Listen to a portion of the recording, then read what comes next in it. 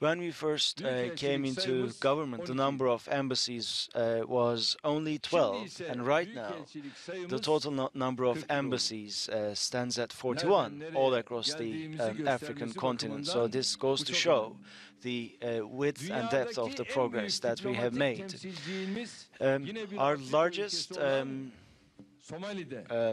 embassy was constructed in Somali, and it is a building. It is a project that gives us a lot of pride.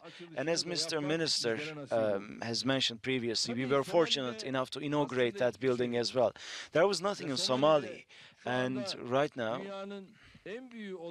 we have one of the biggest in the world, and even some of the largest nations in the world do not have such a big representation in the country.